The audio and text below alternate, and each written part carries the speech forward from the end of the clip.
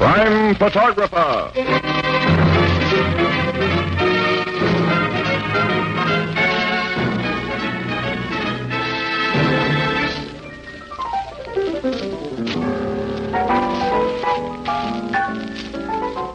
Hello, Pete. But say, you know, I was asking a guy in here the other night to name me one of the oldest industries in America beginning with the letter G. I can see what you were leading up to. Yeah, but you know, he's been listening to our program, and he says right away, glass making. Right, Ethelbert, it is glass making.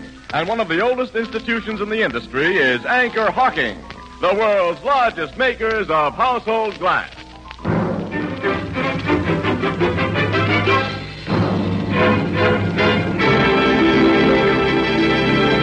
Crime Photographer, brought to you by Fire King Oven Glass. Anchor glass containers, Anchor caps and closures. All products of Anchor Hawking, a great name in glass.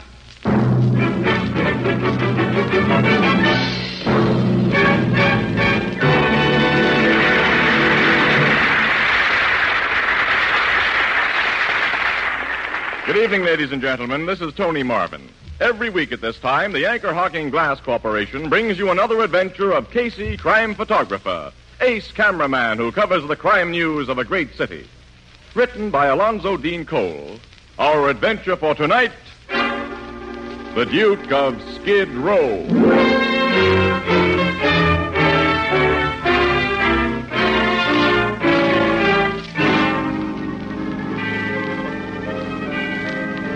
Midnight. A dingy, poverty-stricken street of gloomy tenements and cheap lodging houses. Above the uninviting door of one of these latter places swings a dimly lighted sign that identifies the Davis Hotel, $1 per night. A taxicab stops in front, and a tall, very thin man alights from it. His clothes are shabby but clean and well-fitting. In one eye is a monocle, in his hand a jaunty walking stick. How much do I owe you, please? The meter says $2.70. It is $5. Keep the change. Huh? Say, thanks. Good night. Hey. Yes? You know, cabs ain't easy to find in this part of town. Do you want me to wait for you? No. I shall not be going out again tonight. Meaning you live in that flea bag? You may draw your own conclusion about my residence in the Davis Hotel. Oh, no offense, mister. Thanks again, and good night. Good night. Hello, Duke. Good evening, Davis. I'll stand at the window when you get out of that cab. What's the big idea? I do not understand. Cab rides cost dough. You owe me over a week's rent. Oh, that little matter. The sum of my indebtedness to you is how much? $5 for last week, and you're 2 days into this one. Here is $20. Hey, where'd you get that kind of dough? You may keep the change. Huh? I'm leaving this place tomorrow morning. Leaving? For good. Give me the key to my room, please. Ah, sure, Duke. Where are you going from here? My name is not Duke. It is Smythe. Mr. Smythe. I am going to live like a gentleman again. Good night. Night, Mrs. Smythe. Mr. Davis. Yeah? I do not wish to be disturbed tonight. Again, good night. Huh. $20 he gives me. It's more than he asked me for the lend of a nickel. I can't figure that guy out. Hello, gents. What can I do for you? A man came into this place just now. A man that wore a monocle and carried a walking stick. What about it? We saw him go upstairs. So he must be a guest of this hotel. Who are you guys? We will ask the questions and give the answers. Hey, what's the idea? We will not harm you if you do as you are told. You will take us to the room of that man with the monocle. Okay. And be very quiet. His room's on the next floor, up them stairs. You first. Just ahead of us. Sure. What you two gents want with the Duke? The Duke? Is that what he calls himself? That's what we call him around here. It's just a gag. I don't know nothing about him, gents. He ain't no pal of mine. I don't know nothing about the dough he had tonight, neither. Dough? What do you mean by that? Well, that's what you hear about, ain't it? You're after the money he got someplace. This man you call Duke had money tonight? I only saw $20 of it, but he gave me the idea. Intéressant, mon frère. Très intéressant. Never mind. Take us to his room and get him to open the door. He must think you are alone. If you wish to live, my friend, do not let him know that anyone is with you. I hear it. There's his door. Knock. Who is there? It's Davis, Duke. What do you want? I got to talk to you, man. I told you I do not want to be disturbed. It's about a personal matter, Duke. Open the door. Oh, very well. Wie geht's, Anton? Oh, no bespectus. You. Enfin. Please, You no. are going with us, Anton. No, I beg. And you will go quietly. Don't. You slugged him with that gun. Quiet, innkeeper. It was necessary. Now, for you, innkeeper, here is $100. That C note for me? Put it in your pocket. Oh, thanks. It is in payment for your services and for what we are now compelled to do. Well, what do you mean by that? This.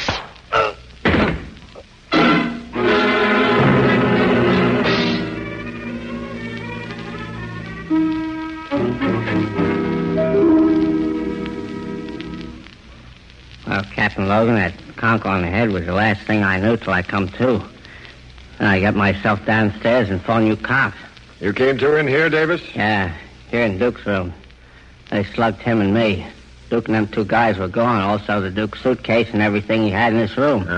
Just like I told the precinct's cops would get here ahead of you, Captain. Davis, what name was the Duke registered under here? Smith, John Smith. Now, tell me all you know about this Duke, Davis. He checked in about 2 months ago. I figured him for one of them European refugees who run out of dough. During the last couple of weeks, he run completely out of it. He hung me up for his room and was getting his only meals at the mission soup kitchen. You say he acted like a guy who once had plenty. Yeah, not just plenty dough. He acted like a Duke in the movies. That's how we gave him his name. He used big words and spoke a lot of languages. Now, what nationality do you think he was? No one could dope that. He never said. You're going to be a big help to me.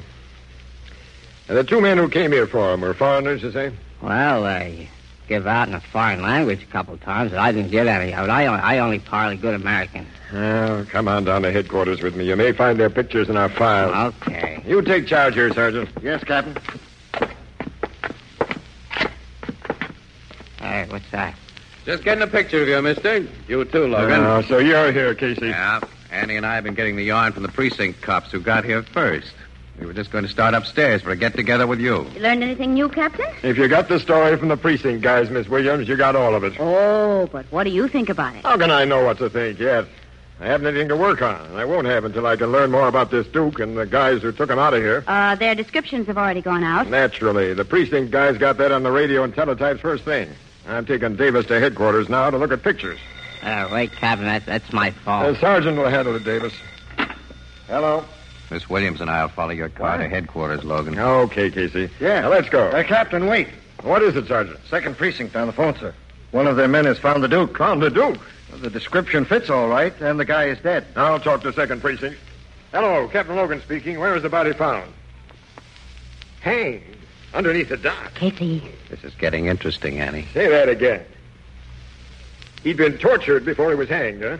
Very interesting, Casey. I'll be right over. Goodbye. Seems you've just learned more about the Duke and the guys who snatched him, Logan. Yeah. Or have I?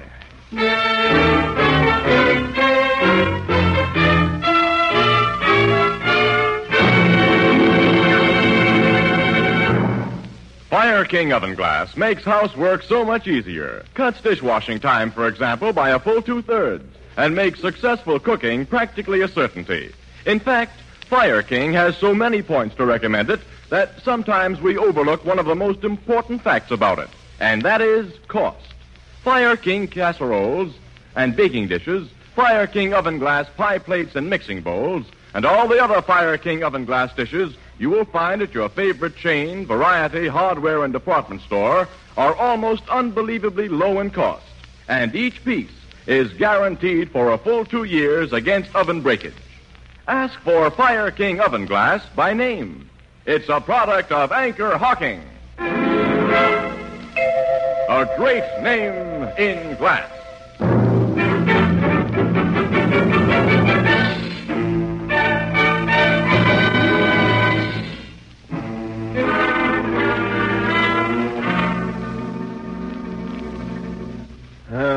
Come into my office. Thanks, Captain. You better sit down, Annie. You still look a little unsteady. I am. What that poor guy must have gone through before they strung him up. A sweet pair of killers did that job.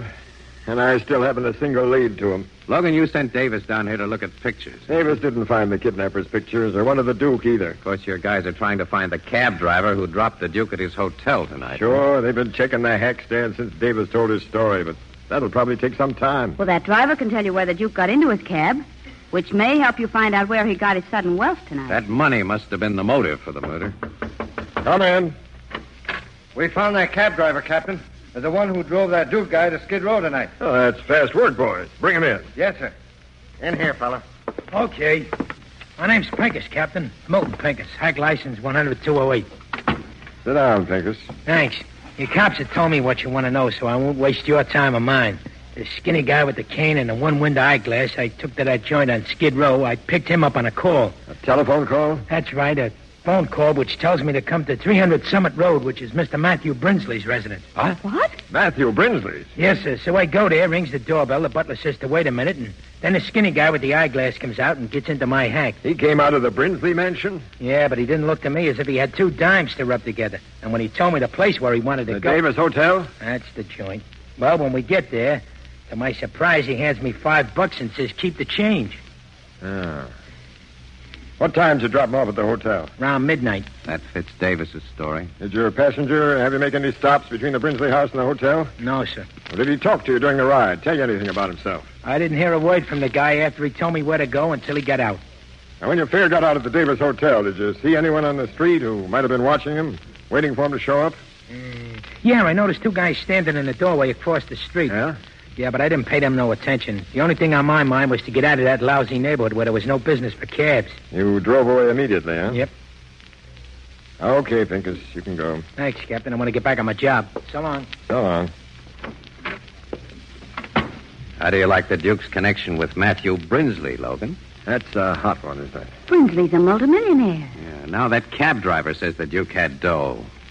Enough to give big tips. You know, Brinsley's been in several jams that his money's got him out of, Casey. Yeah, I know. For receiving stolen property. Oh, Casey, a man with his Oh, wealth? he's no fence, Annie.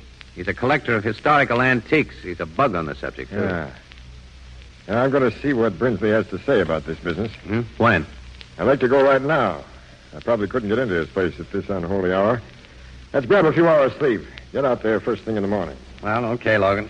I'll be with you.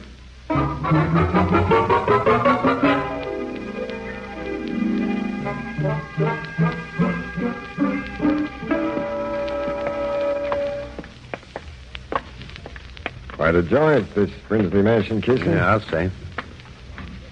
Probably interrupt the old guy's breakfast, but here goes his doorbell. Hey, hold it, Logan. Someone's opening the door. Huh? What is it?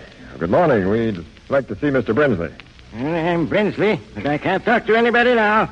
I'm on my way to the bank. I'm a policeman, Mr. Brinsley. Huh? Here's my shield and identification. I'm Captain Logan of the Homicide Bureau. Homicide. Very well. Come inside. Thanks. Howard? Yes, sir. Tell the chauffeur to wait. I'll be slightly delayed. Yes, Mr. Brinsley. Sit down, Captain, and... My name is Casey. What are you gentlemen here for? I haven't committed any homicide. Mr. Brinsley, you had a visitor last night. A tall, thin, shabbily dressed man who wore a monocle. What about him? I want you to tell me all you know about him. Why? He was murdered after he left your house.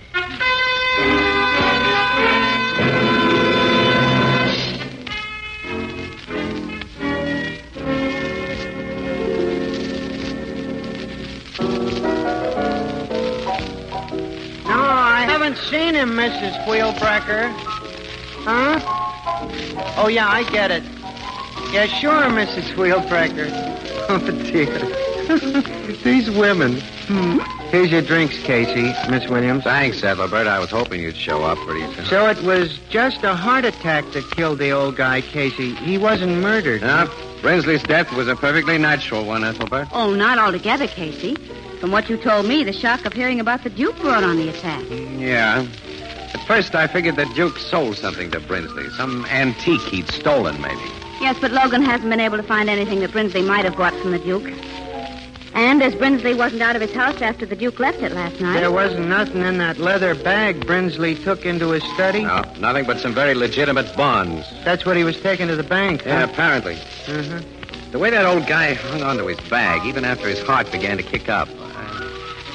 And he insisted on going into his study alone, and he closed the door. He was in there long enough to have taken something out of the bag and hidden it away. Logan searched, you say? Oh, sure. Desk drawers and places like that. He looked for a safe in the room, and there wasn't any. Oh, Casey, if he should find something Brinsley bought from the Duke, it still wouldn't solve the Duke's murder. Annie, I've got a hunch it would. Well, now, I don't see how. I think those two well-dressed foreigners who went to the hotel for the Duke were looking for the thing he sold to Brinsley. And I think if they believed that they could still get their mitts on it, they just might... Hey, Annie. What? Logan said he was going to the Brinsley house again. He ought to be there about now. Let's you and me go there and join him.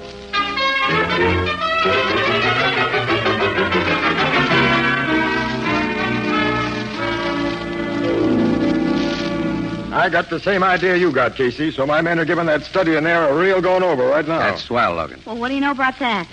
It isn't often that you two have the same big ideas at the same time. Well, it's merely coincidental. I had a first-class basis for mine, Miss Williams, not one of Casey's hunches. Oh, what do you mean? Well, I've checked with Brinsley's bank, and they told me that 2 days ago he withdrew $30,000 in cash. Now, they record serial numbers when dough is passed out in chunks like that.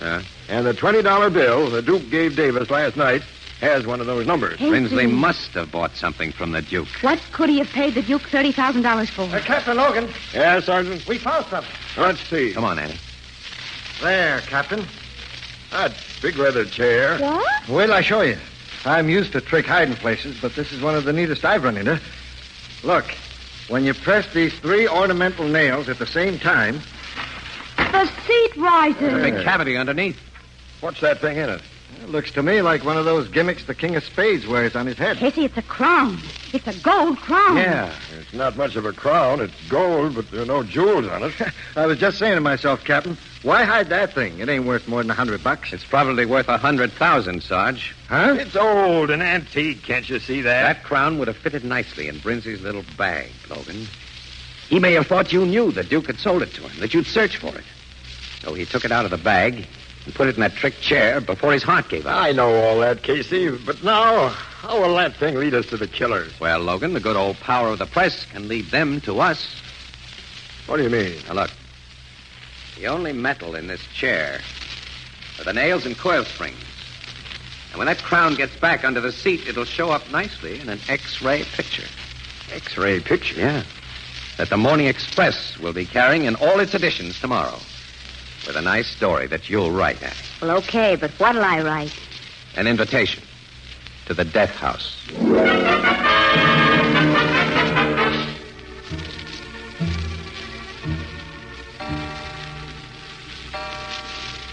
Oh, 2 o'clock in the morning. And we've been sitting here in the dark for almost 6 hours. Well, they couldn't have a more comfortable place to sit in the dark.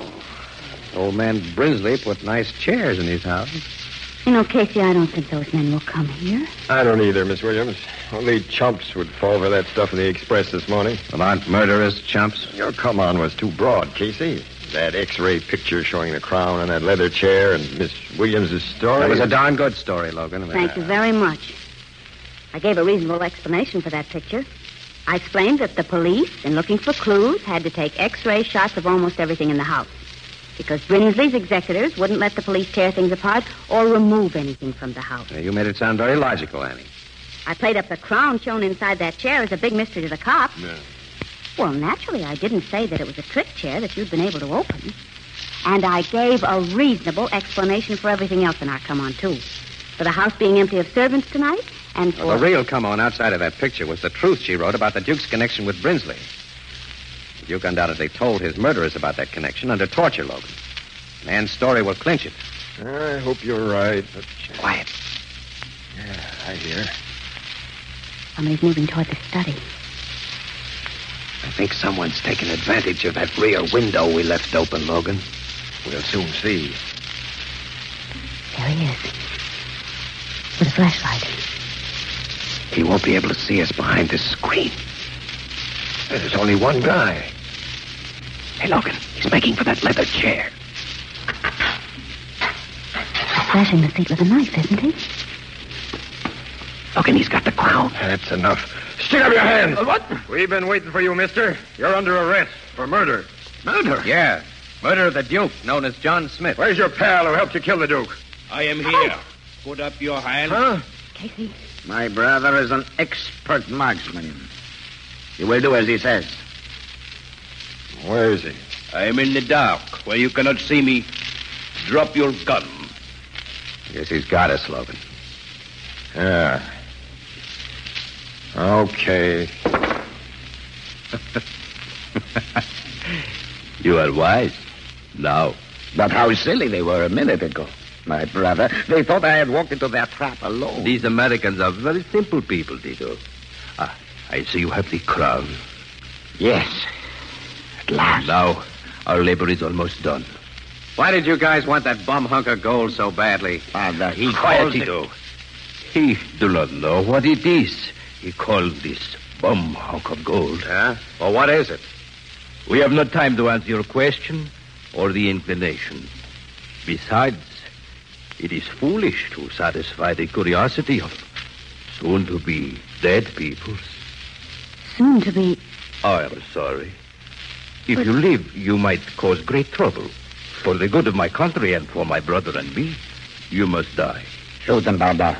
Now. Yes, Tito. Now. Sergeant, turn on the light. We got him all right, Captain Logan.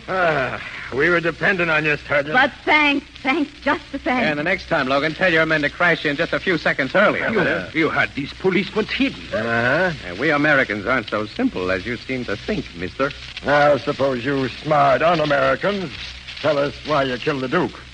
We say nothing. We say nothing at all. Yes, you will, brothers. Yes, you will.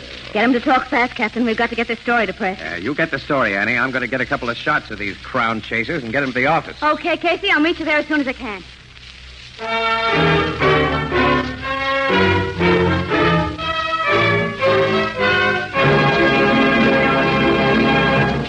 The traditional harvest moon is more than a month away, but already throughout America, most of the golden harvest of fruits and vegetables has been garnered, packed away for your use in the months to come.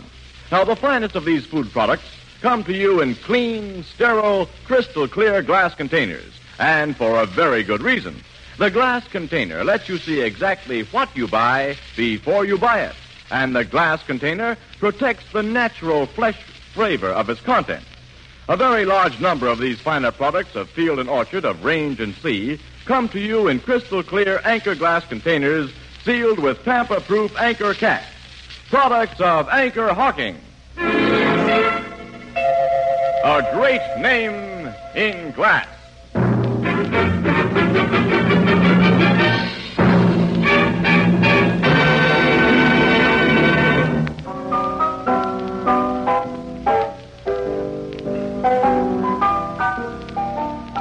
Logan made them guys talk, huh, Casey? Sure, Ethelbert. Sure. Oh, it wasn't too hard a job. After Davis positively identified them as the men who came to his hotel for the Duke. Tell me what they said. Well, to begin with, pal, they told us the Duke wasn't really a Duke. Oh, I knew that all along. He was only a count. Huh? He was an honest cigars count, too, Ethelbert. From one of those little European principalities that went out of business after the First World War. Yeah, and the Duke, I mean the Count, was a relative of the king who'd lost his job. And he was also custodian of the royal crown, Ethelbert. And he scrammed the United States with all that dough that he could lay his mitts on, and the sacred crown. Only the money gave out after a while, and he had only the crown left. So he finally sold the crown to Brinsley. But the guys who killed him? They were stubborn royalists, Ethelbert. Fanatics about restoring their king, who had to have his traditional crown if and when he was restored. They went after the Duke and finally caught up with him. They forced him to tell what he'd done with the crown, and then they killed him. See, they considered the guy a traitor, Ethelbert, so they gave him the traditional punishment for traitors, hanging. They even tied a real hangman's knot. They thought were a legal execution. Well, in their screwy minds, it was a legal execution. Some people are certainly funny. Yeah. But as my sister Edna says, quote, If all folks was like you and me, wouldn't the world be dull? Unquote. And you know Edna.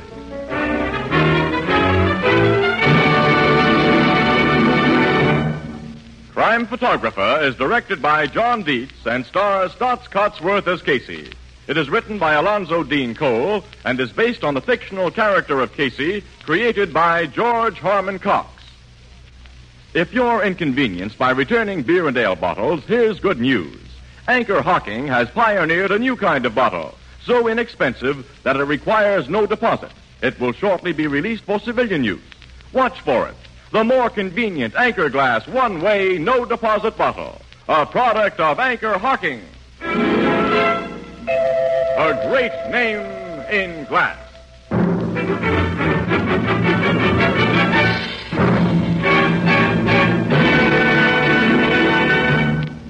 Our cast features Miss Leslie Woods as Anne and John Gibson as Ethelbert, with Herman Chittison at the Blue Note piano.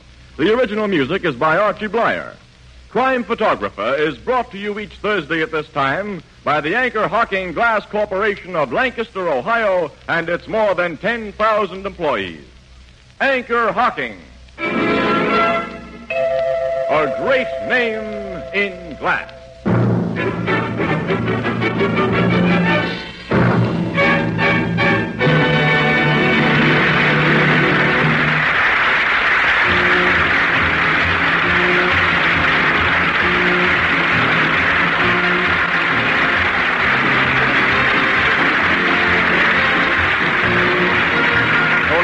Speaking, this is CBS, the Columbia Broadcasting System.